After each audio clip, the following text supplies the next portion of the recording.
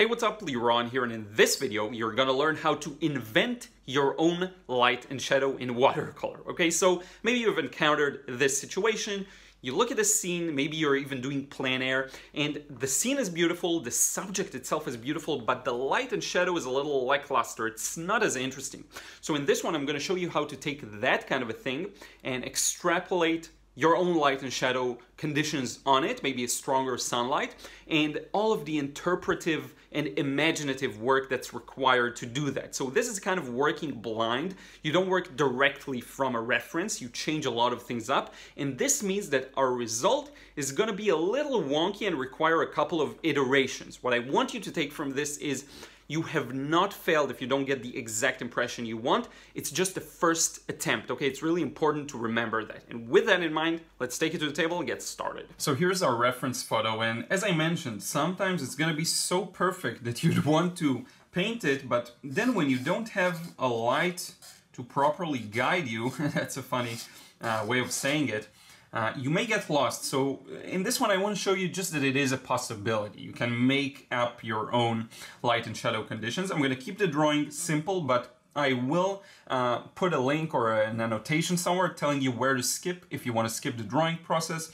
I know some people don't care about that. They want to get to the painting. Okay, so here is the bottom of this castle, kind of around here. Now, the way I want to go about it is I'm going to put in the general proportions first and only then the final details. So we have this wall to the left and it goes a bit up like this and then a bit down. We have this, one of the main, most visible towers here.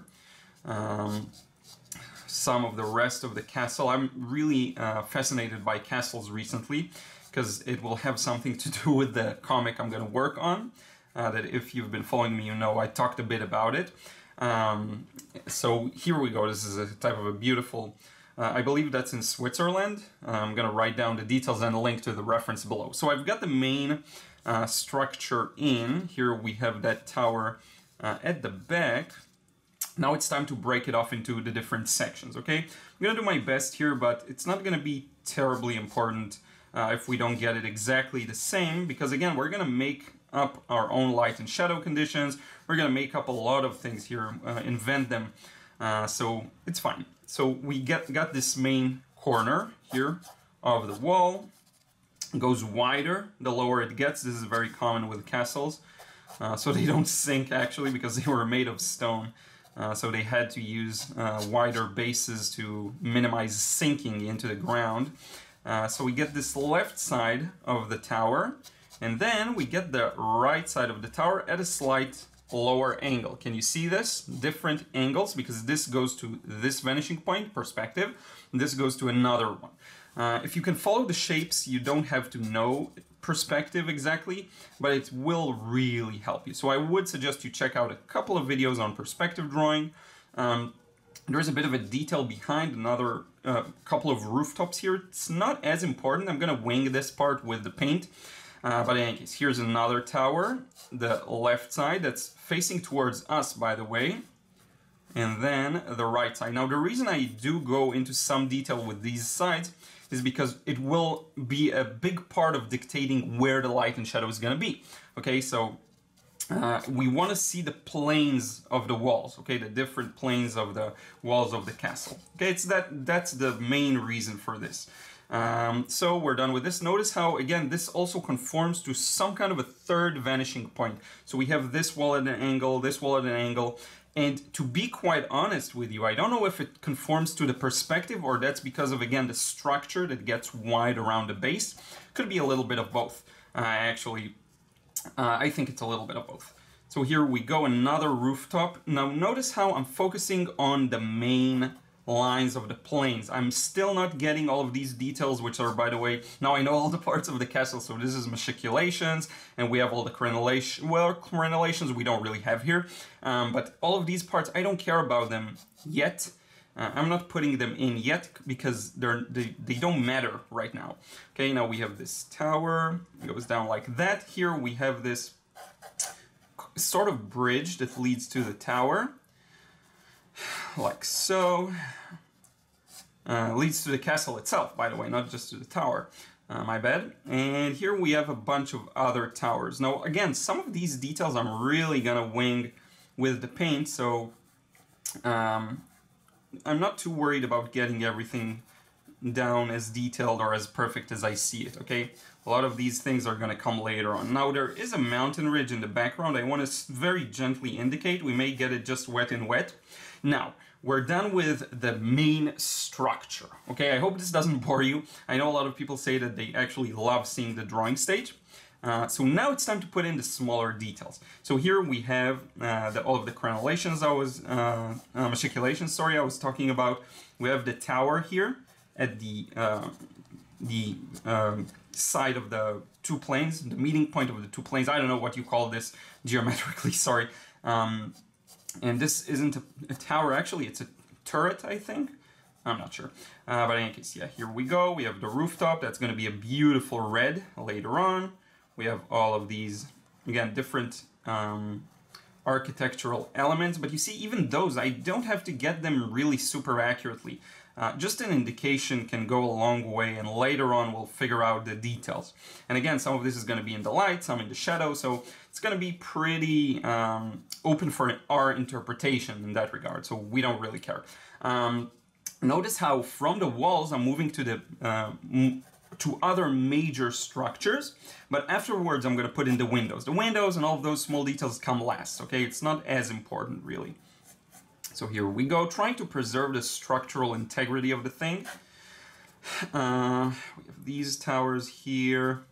And by the way, this is Arch paper. I ran out of Saunders Waterford. I opened a new roll of Arch, and I hope it's going to function well. By the way, I'm putting the tree in more into the scene, okay? I'm moving it to the left so that I can put it in. So yeah, I hope this paper is going to function well. It's not my favorite Arch, I have to admit. I much prefer Saunders Waterford, but we're gonna make do, and Arch is still a good paper. It's just, I heard that there was a decrease in quality. I'm gonna test it out now, because I remember I used to love it, and I was totally okay with it. So now you see I'm putting in some of the windows. I can make these up, I can invent them, add my own. It's not as important, really. Try to follow the general what do you call it, like the general characteristics you see. So for example, I'm not going to put a dormer or a window on the rooftops because I don't see any of them here, but I will put windows here, just under the rooftop, because I do see them in the reference. So try and follow the guidelines that the reference provides you, okay? And you can change things up, you can do whatever you want. So in any case, I think this is it for the drawing stage. I hope you were with me all this time. If you skipped to this part, that's fine. You know, some people don't care about the drawing as much. They just want to get to the fun with watercolor. So now is the part where we have to plan this out. For me, in my mind, my vision is the light coming from the left. And what this means is that everything that's on the right, and top left, by the way, the sun from the top. So everything that's on the right side is going to be in the shadow. Now this leads to some complexities. When we have this clear corner, then we know that all of this is going to be in the shadow. That's fine. But then a couple of other things we need to take into account is, for example, this turret is round, so we can't get a sharp transition on it. It's going to be a gradual kind of change from dark to light. Another thing we want to pay attention to is cast shadows. This wall is going to cast a shadow on this tower. And if the light comes from the top, the shadow is going to be something like this. And this thing is going to be also in the shadow. And then we get these beautiful triangles, you see? So you want to bring all of this, you want to take all of that into consideration. The roof is also going to cast a very small shadow. Same goes here. You see, so all of these things you want to take into account, and you want to make sure that you're aware of. Now you see this roof is kind of rounded, so we're going to get this rounded transition from right to left. Same goes for this one. Perhaps this casts a shadow and all of this is in the shadow, you know? So, and all of this is in the shadow and all of this is in the shadow. So you have to think about these things, okay?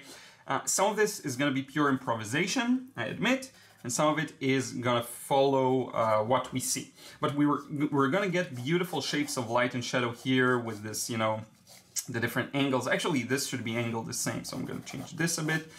So we will get some interesting things going on here. I think this is going to be in the shadow and this is going to be in the light, just to create some interest. And I'm going to add some windows, you know, just for the hell of it. So now, let me prep some stuff, we'll get to painting this. So here's the thing, with watercolor, with every step of the way, I know it can be overwhelming, so you want to worry about what's currently important. Don't worry about getting all the details and the finalized stuff yet. Let's worry about the first and second washes. Now, the light comes from the left, so this section of the sky I'm gonna make pretty light and yellowy, and then we're gradually gonna change into more blues and reds and all of those stuff, okay? I'm gonna use an initial wash that's very, very light, very gentle, very unassuming, very just, I suppose, allows us to have some possibilities in the future, okay? An initial wash that is not gonna, you know, set things in stone too much. So let's get started with the left section. I'm gonna use almost only water here with my brush and just start putting in the sky. You see? Just a bit of this left section. Now, we don't have any white highlights to leave, so I'm not too worried about that, okay? We don't have yet, like, pure white highlights here, okay? I'm gonna put in some yellow in the water, and that's gonna be kind of the direction in which the sun comes from. The sky is gonna be fairly yellow, as you can see. And I'm gonna slowly add a bit of blue to them, and we'll see what we get, okay? Now, because of the light and shadow conditions, again, we need to remember what the light and shadow behaves on the castle walls. But for now, we don't have too many highlights, so it doesn't matter. We're just gonna cover everything up in a kind of loose and free manner. If you want to leave some highlights, feel free to. They can add some grace and some interest, but we'll probably not need any of them, really, to be honest. Now, here's something cool. Because the light comes from the sky and everything, the sea is going to be a little darker. So with the sea, we're going to add a bit more strength. Just a bit, not too much. And you see, oops, that's my phone. And I'm going to get this wet and wet for the water. Now I'm going to go back to some yellow.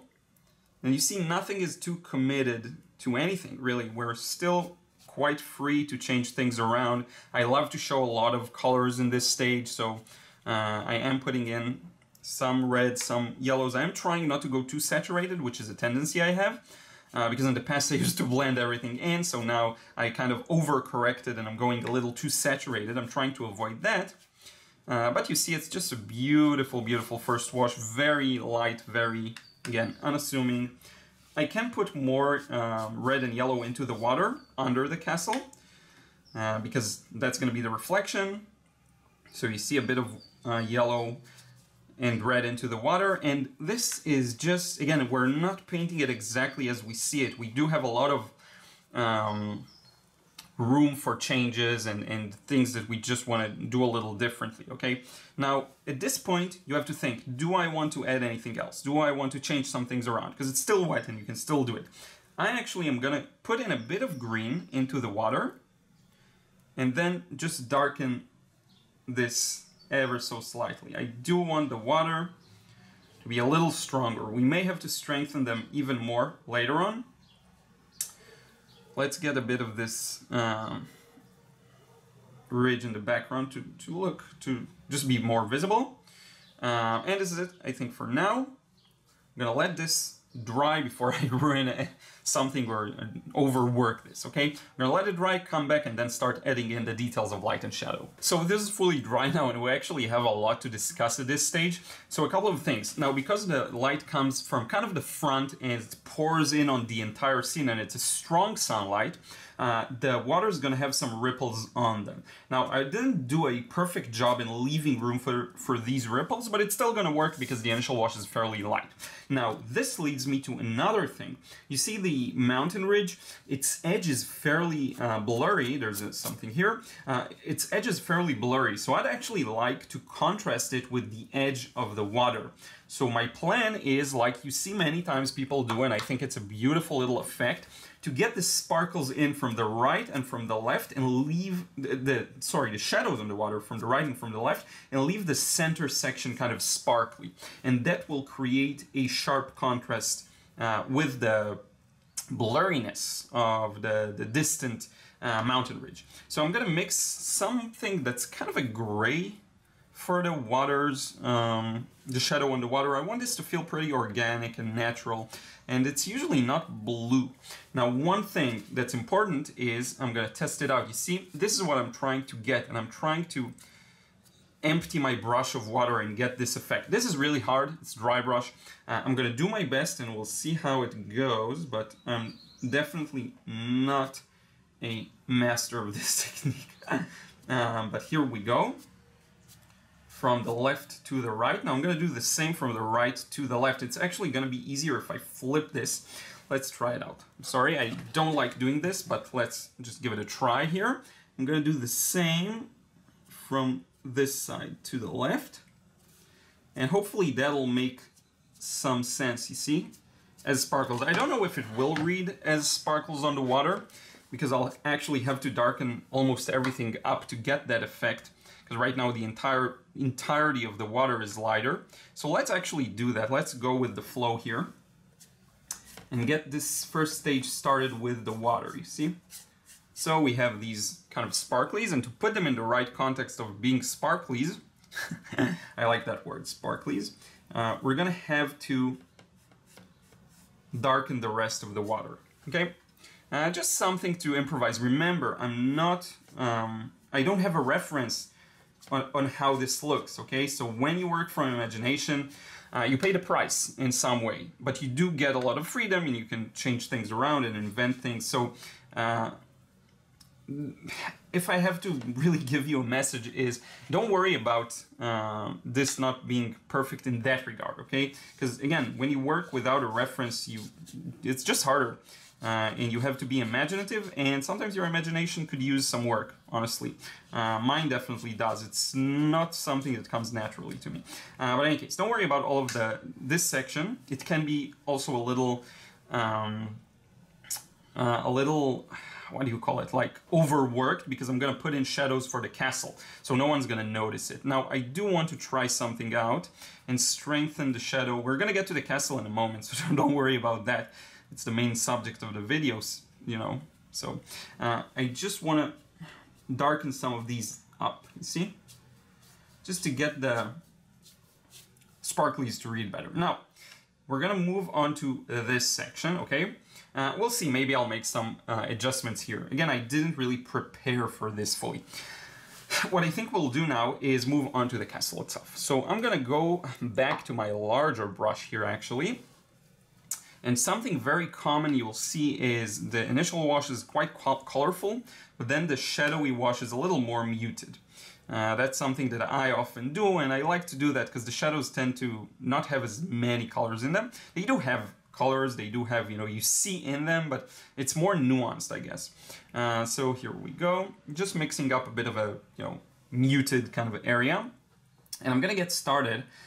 And I'd actually like to start here on the left section and start from smaller details. So I'm going to put in the shadow that's right under the rooftop here. Actually, I'm considering, let's get the rooftop in red and then put in the shadow.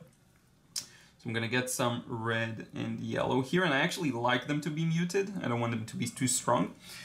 And I'm just going to put in a fairly light, but still obviously reddish value for this part.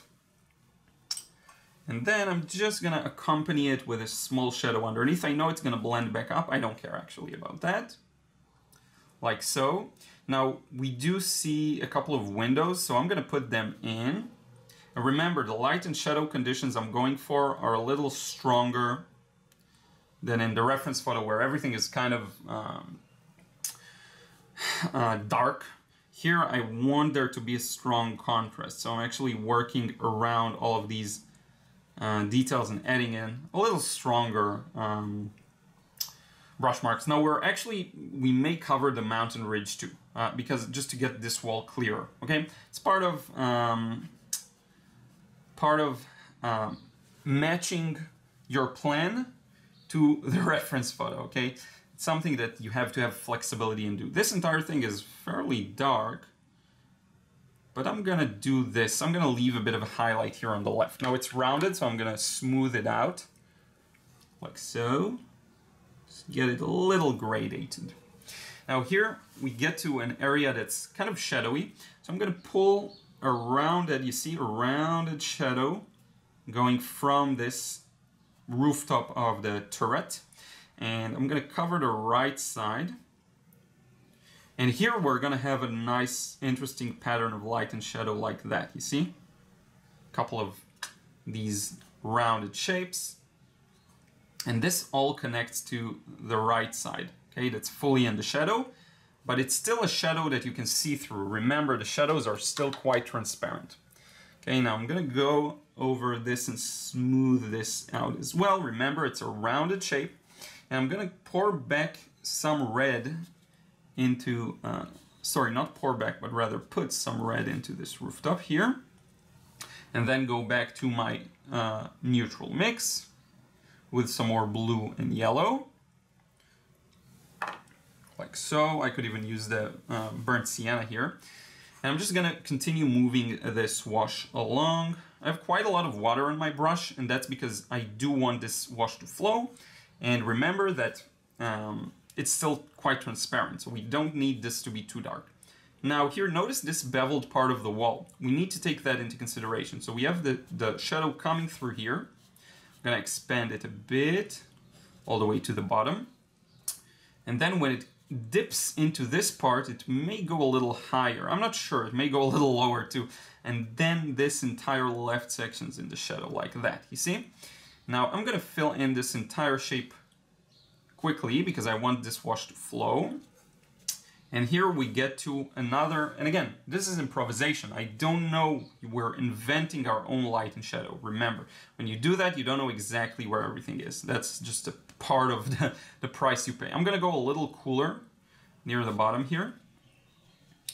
And now here you have to take into consideration the edge.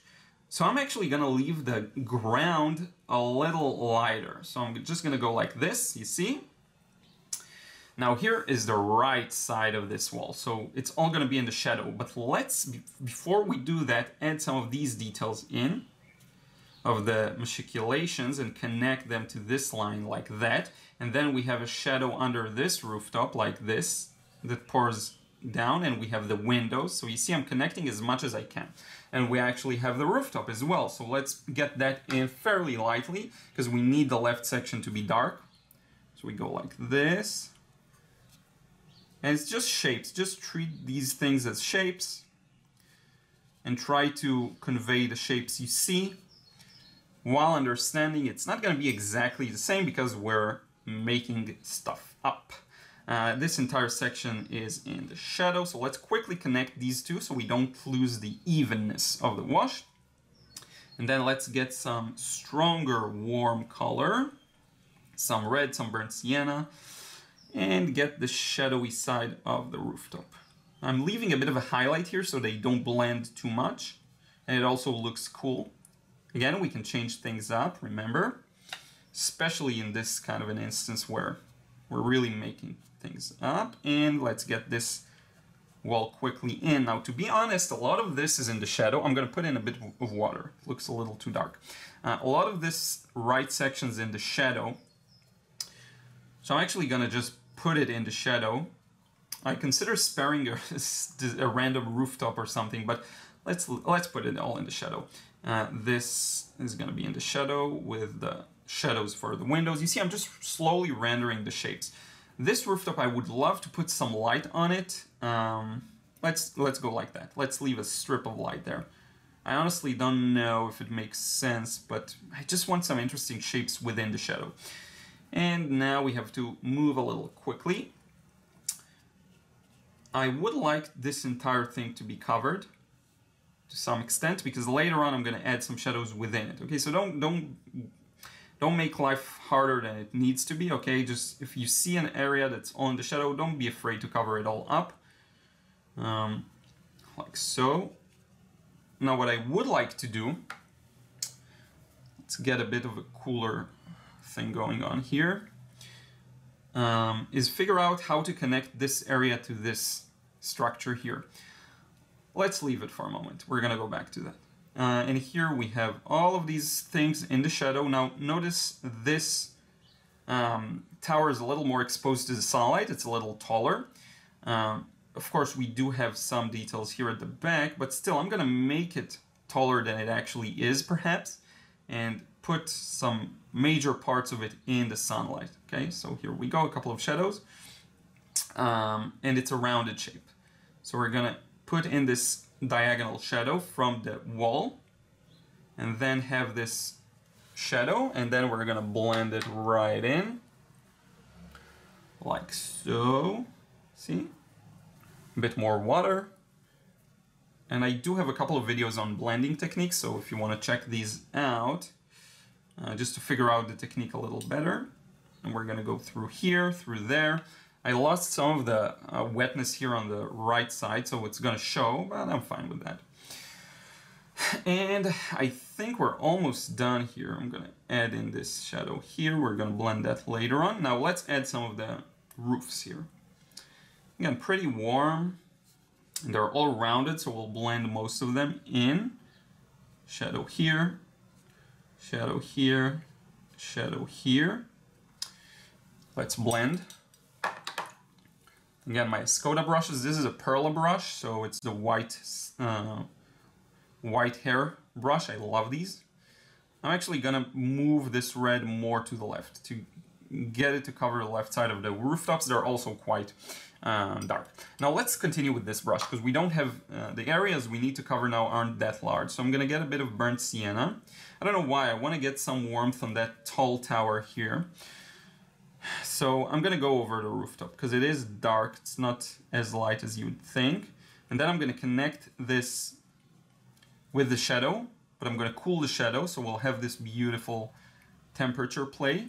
We don't get a strong one really here, just because there's the red, and the red is quite cool too.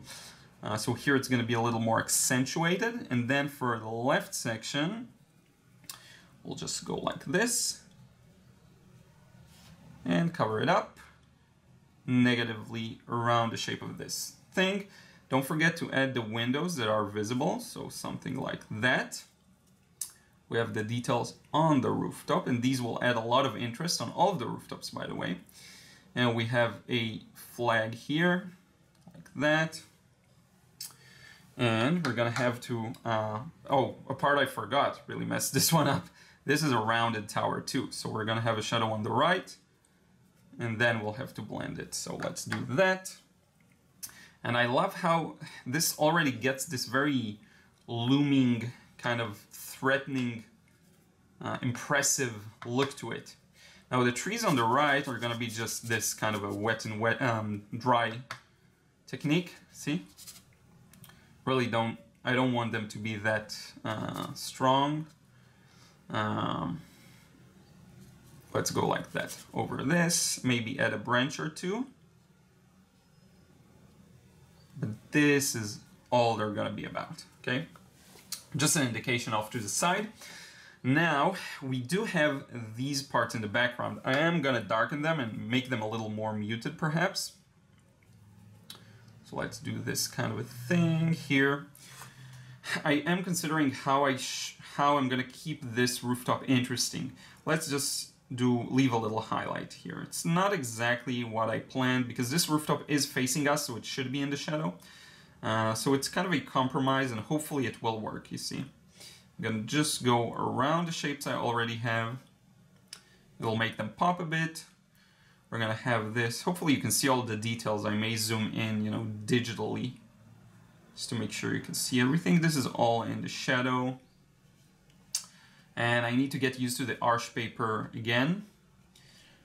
As I said, I ran out of Saunders. They don't import it anymore, unfortunately. So here we go. Some of these small details in. And now what we have is the general, structure of the castle. Let's get the lower part here. The shadow on the rocks, okay? So from the left section, we're gonna have some rocks in the sunlight. So I'm just rendering some shapes of rocks here. I'm gonna keep a lot of gaps between them, but once this turns away from the light, I'm gonna start darkening it more what do you call it, like more densely, okay? And again, I want to leave this part light because that's kind of a ground that still is struck by light. This shadow does leave a sliver of a highlight there. And here again, it may face some of the light, so I'm gonna leave some gaps. In this area, I'm just gonna get real quick because I want to let it kind of blend into the distance. Now, we do have to take into consideration all of these shadows and reflect them in the water. So let's do that. Warm reflections that are a little bit of a lighter version of the original. So you see, I'm just mimicking what I see up top, okay? There is this highlight here that I may want to preserve. I kind of forgot about it, but that's fine. It's still going to read as a reflection. Reflections are very forgiving in some ways. You know what? Let's get rid of that. So something like this. This entire thing. I do want to, maybe let's leave this triangle. So something like that. A triangle of light within the shadow, and just cover the whole thing up like this. So you see, it just makes a little more sense as a reflection now. Now, this mountain, let's just flatten it a bit and make it gray and send it to the background. I don't know what's gonna happen, but I do feel like this wall has to be clearer. So I kind of put myself in a conundrum here. So you see me kind of figuring it out as I go along too, so that's fine. So I'm just gonna get it in one go. Not gonna fuss around with it too much. This paper has a pretty strong tooth to it, so a little stronger than the Saunders Waterford, so I'm still getting used to it. I used to use it a lot in the past, but I haven't in a while, so there we go, and at least this wall now is clearer. Now let's add some windows as the rest dries, and then I'm gonna add some details within the shadows, and this is what's really gonna pull this together. And then we'll wrap it up. So a couple of windows here in the light. Now remember that if the light comes from the left side of the window is going to be in the shadow. So if you have to convey a larger window, you'll actually go with left and maybe top, like this. You see like a upside down L shape. Just something to think about. Maybe a bit of a couple of windows here, even though they don't really exist. You see, we're pretty much done. Now, let's just let this dry and then add these details that I was talking about in the shadow, okay? We're pretty much done with this stage, and I don't want to add just unnecessary details. So we're almost done. The next and final stage is going to be to add some shadows to it, which means details within the shadows, and also stronger shadows within the shadows. I'm going to do this fairly dry here, so I'm just mixing. You see, I take a lot of pure blue, a bit of pure yellow from the bottom, a bit of pure red, and then I wipe some of the brush on the towel to get rid of it. And let's just get started. I can test it out here on this paper, see that it works. Now, a couple of notes I wrote down for myself. Look at this as a first iteration, okay? Don't worry if you feel like you messed it up. I definitely got a lot of things here wrong, but I also got a lot of things right. When you look at the overall shape of light and shadow, I think it's a very clever way I set it up. I think it works really well. The thing that may not be as good is maybe the water. You see, it doesn't convey enough of the strong direct sunlight. So you'll always have a bunch of things that, and you see I'm just adding in some of those windows. I'm gonna add this line here just to make clearer separation. You see how that helps? I'm gonna darken this arch here. Add the windows. Again, don't beat yourself up, especially if you do this kind of work, especially if you're making stuff up and changing them. You have to remember that this is speculative work, really. You don't know what you'll get. And the most important thing, I think, for me to transfer onto you is the mentality of this is a first attempt, okay?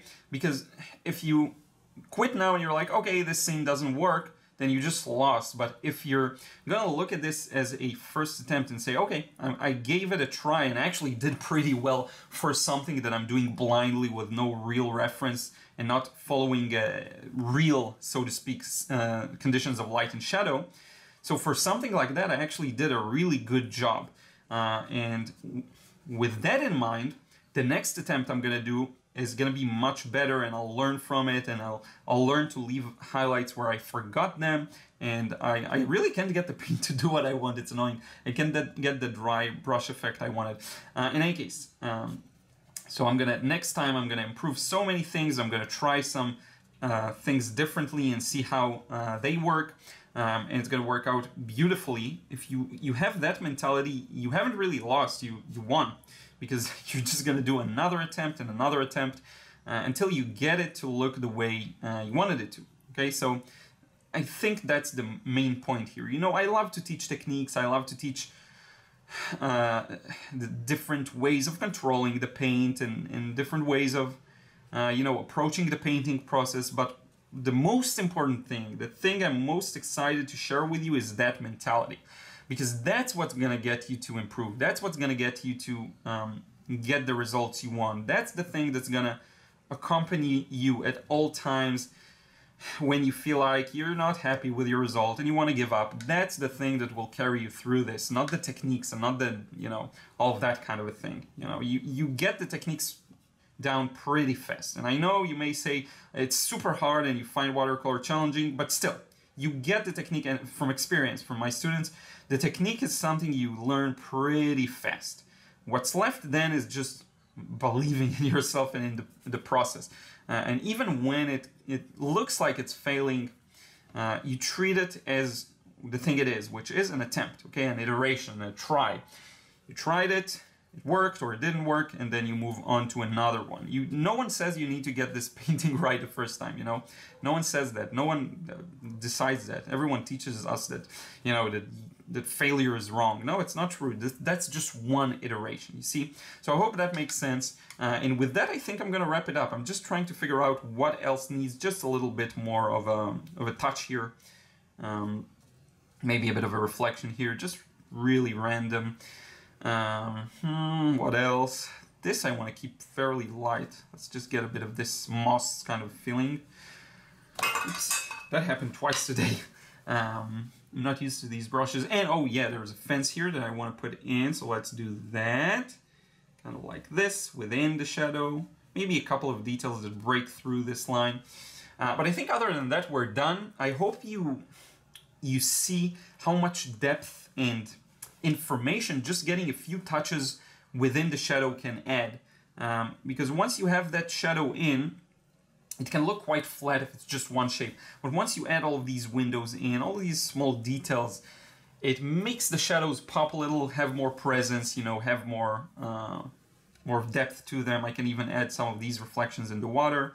You don't have to, but you can. And one last thing you can do for selected areas, you don't have to, but for selected areas, you can add some details on the rooftop itself. So I can go like this, add this edge of the rooftop, and perhaps add some hint of the shingles. So just going like this with the direction of perspective in mind, and just get a couple of these in for one of them, and that's more than enough, you see?